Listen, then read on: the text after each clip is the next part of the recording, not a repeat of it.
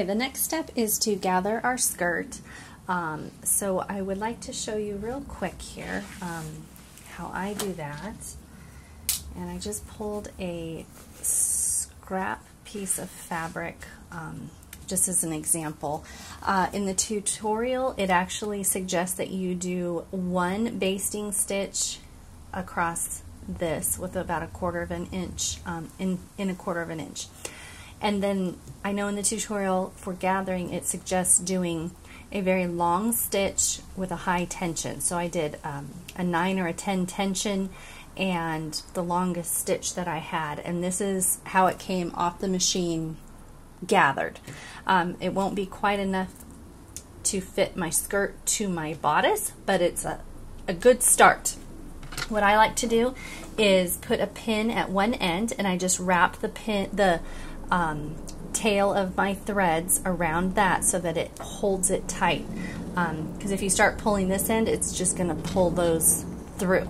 So you want to be sure that this end is secure somehow.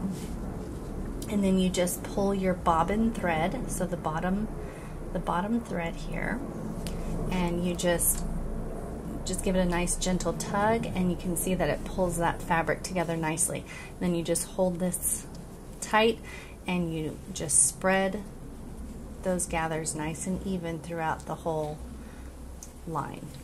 Okay, and then when I get to the end, I like to go ahead and put another pin in there just to hold it so it doesn't unravel, ungather, just like that. And then what you want to do is make sure that your skirt piece is about the same width as your bodice, which I've done here. And then you just want to make sure that your side seams are lining up, your center front, center back. Make sure it's all spaced evenly. That's the biggest key here.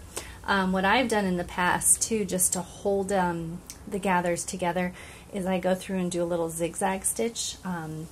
Sometimes I do it, sometimes I don't. It kind of depends on the project, but sometimes it does hold those gathers in nice, because I notice when I'm sending it through the serger, sometimes they get a little wonky and stretched out. So I'll probably go ahead and go over this with a zigzag real quick, and then we're going to attach the gathered skirt to our bodice. Okay, our skirt is gathered. We are going to go ahead and attach the bodice to the skirt. So what I've done is marked center back, center front on my skirt. I did my center front on my bodice. And what we want to do basically is right sides together. So I'm just going to flip this right over like that.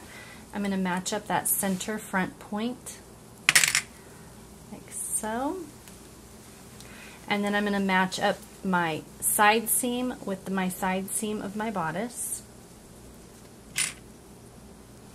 That. Side seam of my bodice, the side seam of my skirt. And then flip it over. And then I'm going to take the edge of my bodice here, and I'm going to line up that all the way to the edge of the placket. This side here, clip that. Then I'm going to take my other side of my bodice, and I'm going to line that up right to the edge of the other placket, like so.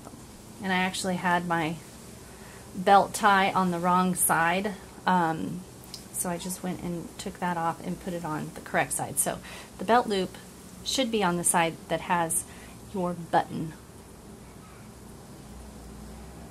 holes, because this side is going to lay flat like that.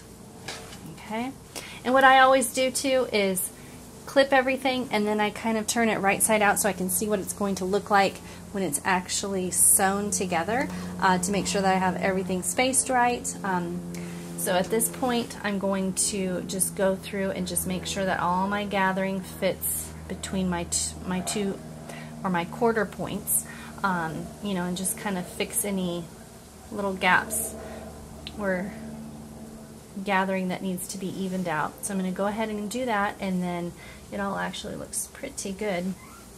Put a few extra clips in there, and then I'm going to go ahead and serge raw edge to raw edge all the way around. Okay, we are on the final stretch. We have our skirt attached to our bodice. What I'm going to do is go through and just get all these little stray threads cut off. Make sure everything is laying flat. Make sure I didn't miss any spots here in this seam.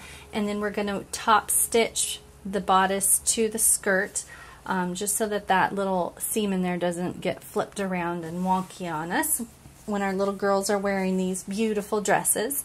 Yeah, and then final touches. If you skipped hemming on hem day, go ahead and get your dress hemmed. I know that's one of my least favorite chores. We want to go ahead and finish our closure in the back. So if you're doing buttons, add on your buttons. I'm going to go ahead and add snaps onto mine, so I will do that shortly. And then, yeah, if you see any little basting stitches poking through, go ahead and get those out of there. And then we add our belt, our pretty little belt. And we are done, ladies. Look at how cute. I'm thrilled with how this turned out. Thank you so much for sewing along. I cannot wait to see your creations, and we have some great prizes to give away. So thanks for joining us. Good luck in the drawing, and please, please, please post all of your pictures so everybody can see your beautiful Wendy dresses. Thank you so much.